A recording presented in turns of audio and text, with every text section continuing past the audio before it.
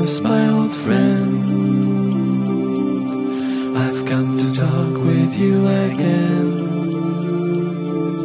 because a vision softly creeping left its seeds while I was sleeping, and the vision that was planted in my brain still remains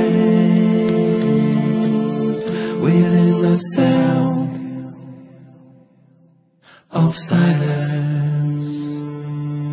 In the restless dreams I walked alone, narrow streets of cobblestone, neath the halo of a street lamp, I turned my collar to the cold and damp, when my eyes were stabbed by the flash of a neon light that split the night and touched the sound of silence. And in the naked light I saw 10,000 people, maybe more,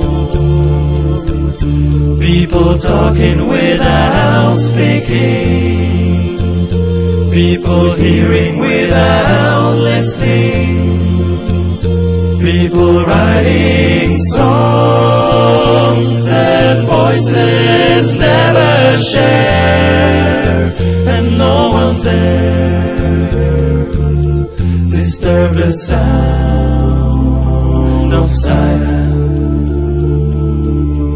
Fools that you do not know, silence like a cancer grows. Hear my words that I might teach you, take my arms that I might reach you, but my words like silent raindrops fell and echoed in the wells of silence. And the people bowed and prayed to the neon god they made, and the sign flashed out its warning in the words that it was forming. And the sign said the words of the prophets are written on a subway walls and tenement halls, and whispered in the sounds